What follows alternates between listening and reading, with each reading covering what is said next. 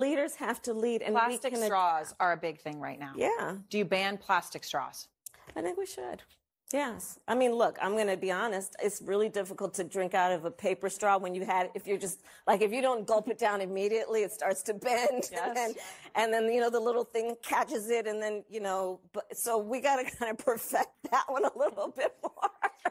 So you'd ban it, but rely on innovation. I mean, we got it. Yeah, innovation is a process, right? You don't just do it. Innovation is a process, but let's encourage innovation, and I think we could do a little bit better than some of those flimsy plastic straws, but we do need to ban the plastic. All right, we're going to have much more with Senator